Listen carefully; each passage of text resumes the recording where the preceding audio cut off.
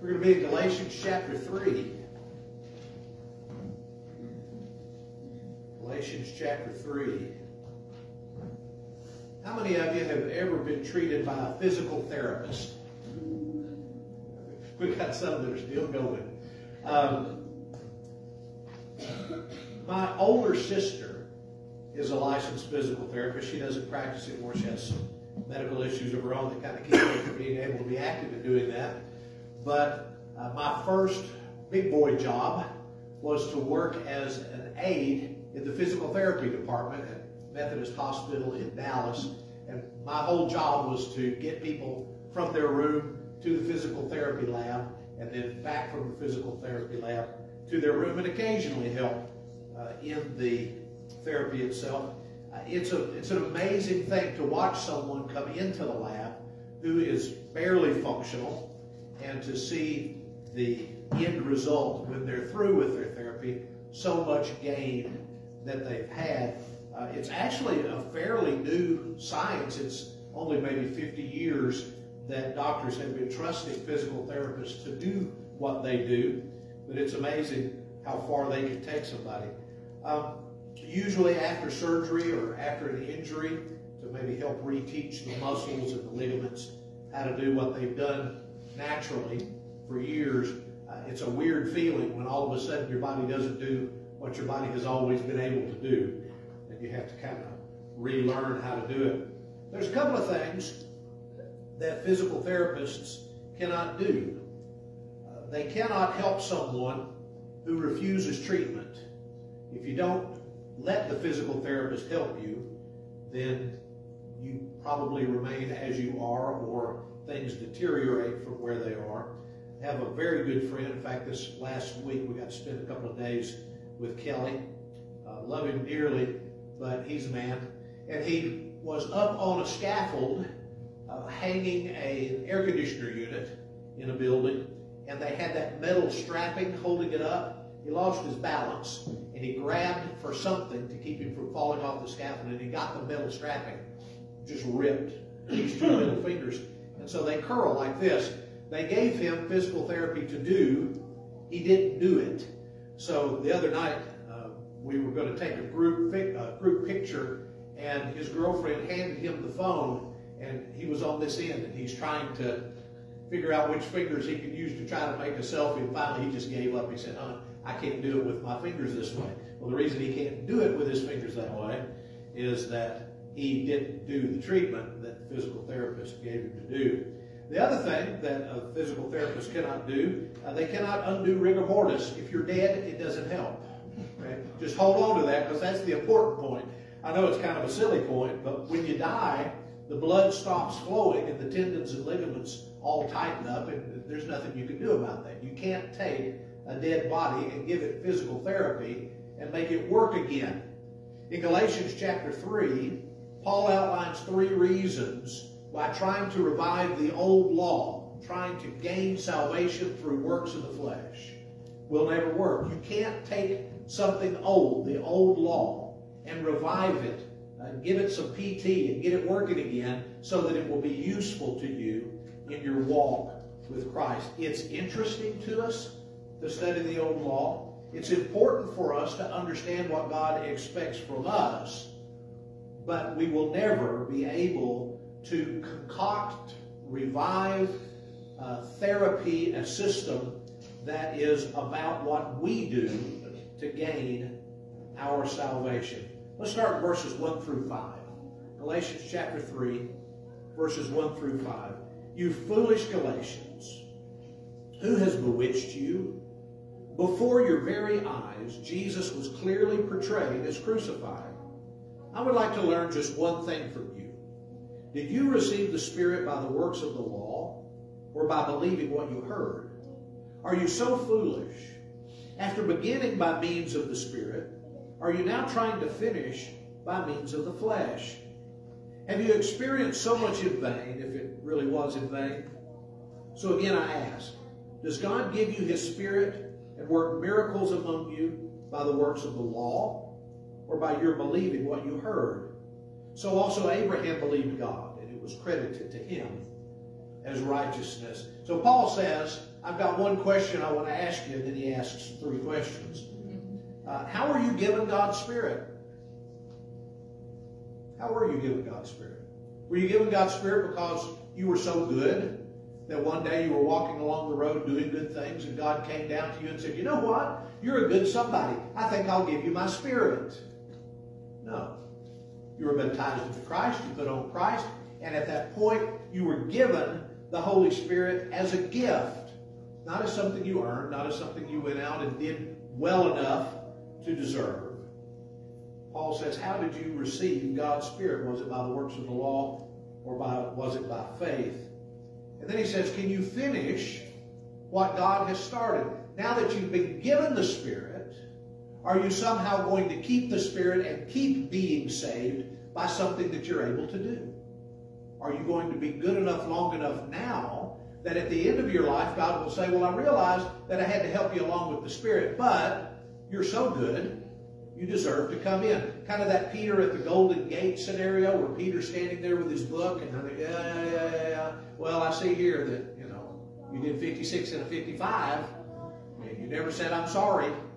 So, I'm sorry. I just can't let you in. And you may think that that's a ridiculous example, but I was once in the presence of someone who asked me the question, if I'm in a car and I'm driving 57 and a 55 and I'm not wearing my seatbelt, and I die, do I go to hell because I was breaking the law and I didn't say I'm sorry before I passed? What a horrible understanding of God's grace. What a terrible way to have to live your life. Paul says, having been saved by grace, having the Spirit given to you, are you now going to perfect yourself by means of the law? Are you going to do well enough, long enough, so that God will save you? And then he talks about their situation. What about those miracles? Are you just that good person? That God says, look at that good person. I think I'll do some miracles through them. Some of the folks who did miracles in the New Testament include guys who were really rough, probably difficult to get along with fishermen. I'm thinking of James and John. Peter did miracles, did lots and lots of miracles. But Peter was just, he was barely blue collar, right? Peter was a redneck. Peter went fishing for a living. Peter was not anybody important, and no one would have looked at Peter and said, look at all the good Peter's doing. Maybe God can use him. The Apostle Matthew at the seat of custom, taking people's taxes. Do you think anybody ever came by and said, oh, thank you, Matthew, for taking my taxes. You're such a good guy. God could use you to do miraculous things. No. They trusted in Jesus. And because of their trust in Jesus, they were given the ability to do amazing things. And Paul says, well, you Galatians, did you get that ability because you were so good, you kept the law so well? In fact, a lot of these Galatians had never known the law. They'd never seen the law. They couldn't possibly have been good enough at keeping the law because they were Gentiles. It was never part of their life before they came to Christ. So the answer to all those questions ought to be obvious enough. If God has given you the Spirit because of the law, then you're going to have to keep the law to keep the Spirit. But if the law was not the reason you received the Spirit, then you're not going to keep the Spirit by keeping the law. The Spirit is separate from that. It is part of your existence, part of your life, because God gave it to you. Now, please allow me to give you a terrible illustration. I hope some of you have played basketball. I tried on occasion. I'm 5'7". I once had a guy, we were sitting in a quartet together at Harding University, and he said, let's go play basketball. So we went down to the gym at Harding, and every time I tried to shoot, he would slap the ball away and laugh at me. And I was there for about 15 minutes, so I finally gave up and said, Scott, I'm just not going to play with you anymore because you're not very nice and you won't let me shoot. But when you play in groups, like 4 or 5 people, just pick up games, there's a couple of things that you want to do. You want to try to get the best guys on your team, obviously, if you're choosing up teams. And then you want to play make it, take it. And by make it, take it, I mean that if you have the ball and you make the shot, then your team gets the ball back. Right? So you get to bring it out again. you get to try to score again. So if it's a game to 10, your team could possibly just score 10 points in a row, and the other team never even touched the ball. I've been in games like that where the other team scored 10 points in a row, and we never even got to be on offense. And then the other thing you do is what's called do or die. Raise your hand if you know what a do or die is. Is that just for my neighborhood? Beth raised her hand, so it must just be a Texas or Oklahoma thing. The do or die was you needed to find out which team was going to get the ball first. And so you chuck the ball at the guy from the other team, and you'd say, what do y'all shoot, the do or die? And you had to shoot it usually from behind the three-point line, which meant I never shot it. And if you made it, then your team got the ball. Okay? So keep all of that going. I told you it wasn't a great illustration, but follow me. We're going somewhere. So we've got all of this to say this. If you've got 4 guys on your team, let's say you've got an NBA guy on your team. You've got a college NCAA Division I guy on your team. You've got a high school All-American on your team. You've got me on your team, and you've got a dead guy on your team. Okay? Now, out of all of those, who do you want to shoot the do or die? Right? If the NBA guy says, no, I don't want to do it, and the NBA and the college guy says, I don't want to do it, the high school guy says, I don't want to do it, and it's all the way down to either me or the dead guy. At least I'm better than the dead guy.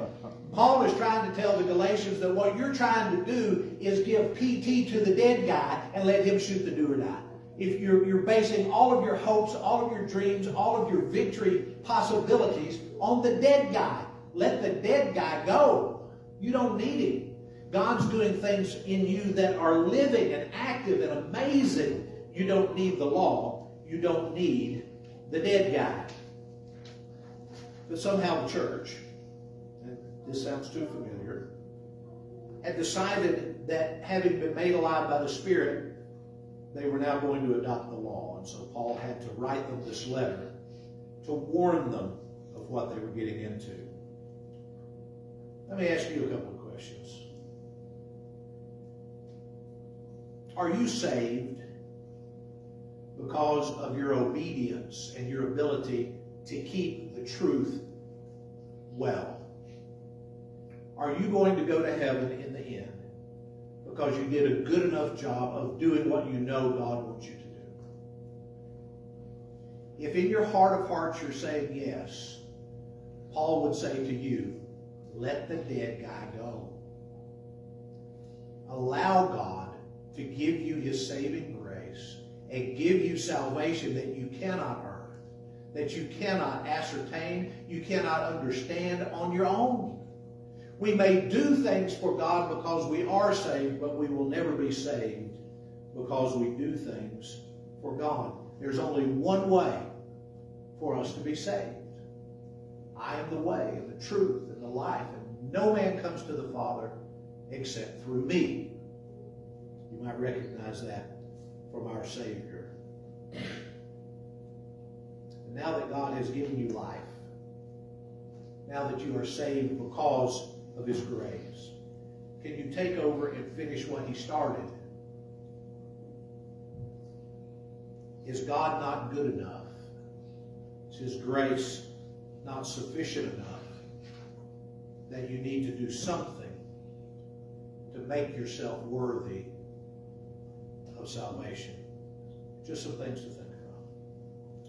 Second point, let's go on down to verse 6. Verse 6. Abraham believed God, and it was credited to him as righteousness. Understand then that those who have faith are the children of Abraham. Scripture foresaw that God would justify the Gentiles by faith and announced the gospel in advance to Abraham. All nations will be blessed through you. So those who rely on faith are blessed along with Abraham, the man of faith. For all who rely on the works of the law are under a curse, as it is written, cursed is everyone who does not continue to do everything written in the book of the law.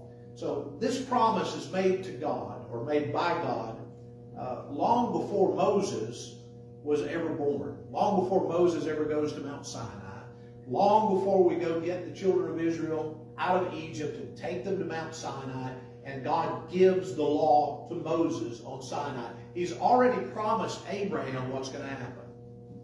He's already said that through Abraham, all the nations of the earth would be blessed. Not through the law, not through the moral law, not through the church law of the Jews, but through the faith of Abraham, through the one that came through his lineage.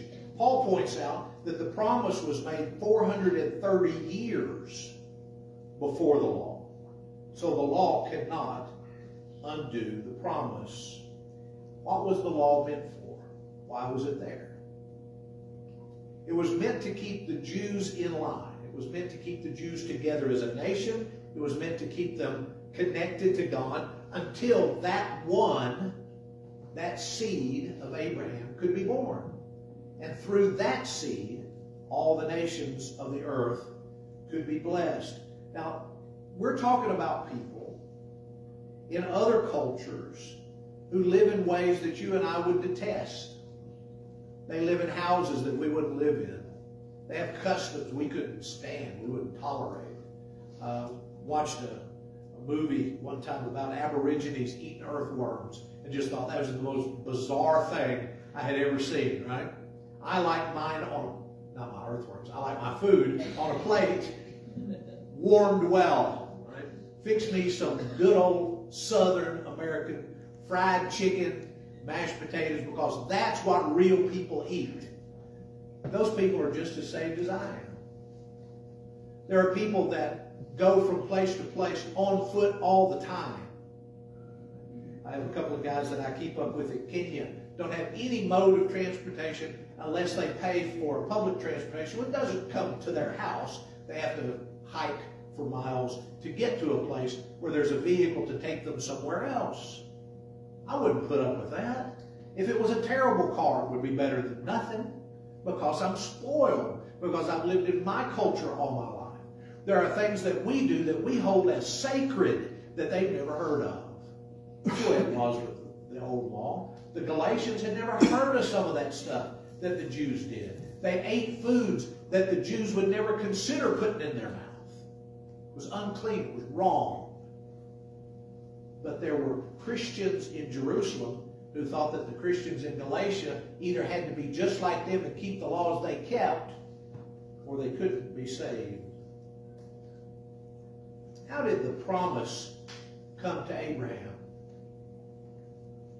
We don't know all the details, but we know that while he was living in Ur, that God came to him. And he said, Abram, I want you to leave your home, and I want you to leave your family. And I want you to go with me, and I'll show you where I want you to go. Well, where God wanted him to go was the Promised Land. It's the same with us. Through the Scripture, through other people who are intermediates for us, who come and give us the message, we learn the Word of God. And basically God is saying to us, leave everything else behind. The only thing that's really important is where I'm taking you.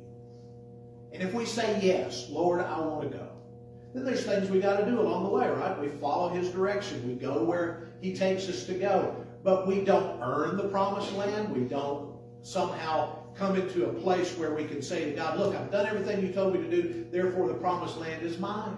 Sometimes we're frustrated. God told Abraham, I'm going to give you a son of your own. You and Sarah are going to have a son. You know how long it took?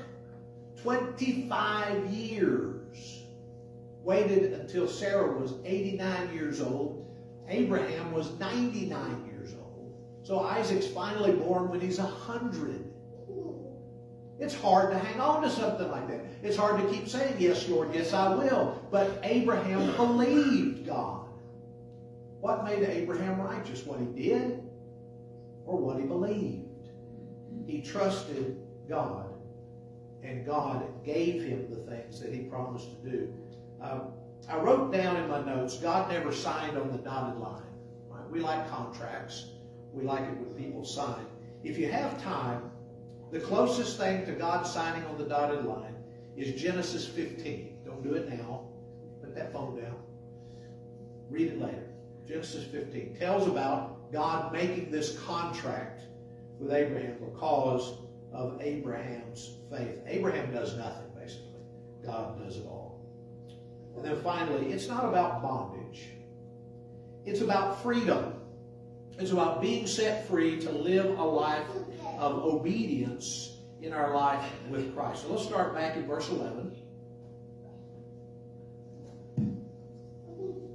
Paul says, clearly no one who relies on the law is justified before God, because the righteous will live by faith. The law is not based on faith. On the contrary, it says the person who does these things will make a lifestyle by them. Christ redeemed us from the curse of the law by becoming a curse for us. For it is written, cursed is everyone who is hung on a pole. He redeemed us in order that the blessing given to Abraham might come to the Gentiles through Jesus Christ, so that by faith we might receive the promise of the Spirit. Brothers and sisters, let me take an example from everyday life. Just as no one can set aside or add to a human covenant that's been duly established, so it is in this case. The promises were spoken to Abraham and to his seed. Scripture does not say, and to seeds, meaning many people, but and to your seed, meaning one person who is Christ.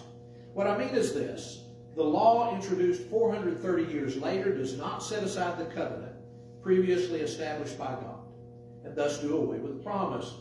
For if the inheritance depends on the law, then it no longer depends on the promise, but God in his grace gave it to Abraham through promise. Paul likes to do these play on words. If it's not or if it's of works, it's no longer of grace. Otherwise, works is no more works. But if it's of grace, it's no longer of works. Otherwise, grace is no more grace. In other words, you have to separate. You're either saved by grace or you're saved by works. Which one is it? Here he says you're either saved by works or you're saved by the promise. Which one is it? God did not save Abraham or give Abraham these gifts by his works. He gave them by promise. He did not bring Jesus by the works of the Jewish people. Imagine that. Think about where the Jewish people were and how horrible they were to God for all of those years.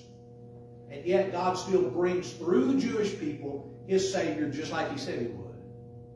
What did the Jews do to earn Jesus coming through Mary in Bethlehem of Judea, growing up in Nazareth, teaching in Jerusalem? What did they ever do to bring that about? Nothing. God said he would do it, and he did it. And there were so many people who didn't even trust him. But God had made a promise, and God kept his promise. There's two curses in this passage. The first one is calling down a curse upon yourself, that you would go back to trying to save yourself through the works of the law. And the other one is Jesus, who was cursed because he was hung on a tree. Our sacrifice, carrying our sins and none of his own. Do you want to be free? We're going to keep preaching through Galatians. And I would love for you to just take every opportunity to be here each Sunday morning to listen to the things that Paul told these Galatians. I've spoken with several of you, and not just here, but folks that we've visited for years in the church, and members of the church struggle with the idea that somehow they're going to have to do something right sooner or later that will get them to heaven. They've got a list. And depending on which congregation you're worshiping with, the list may include or exclude some things. There are some of our brethren that don't think that we're saved. You understand that, right? There's some folks that worship in a building that says the Church of Christ meets here, and they don't think that we're saved because we're not doing things the way they do things. There are some of us that look at other members in other churches of Christ, and we say, well, they're not saved because they're not doing things the way we do things. The problem with all of that is the repeated phrase, doing things. Are we saved because we're doing things? Or are we saved because Jesus died on the cross and his blood has forgiven us from our sins? It's either by grace or it's by works. Now I realize we're talking about the old law, and it's a particular document, it's a particular thing. But the idea remains. Are you going to keep a certain group of regulations well enough, long enough? Right? Forget that you have to figure out which is the right list. But then are you going to keep the right list long enough that God's going to say, congratulations, you found the right list, you kept it well enough, now come into glory? Or do we hope that because God promised through His Son that all the nations of the earth would be blessed, that we can be blessed through His blood, through His sacrifice, through His being cursed on the tree, and enter heaven because of His righteousness and not because of ours? Is it worth wrestling with? I think it is. There's more to come. I want you to come back and share this study with me. It's a challenge to present it, and I know it's a challenge to accept it and to put it into work in our lives. So let's do that together. I promise to show up.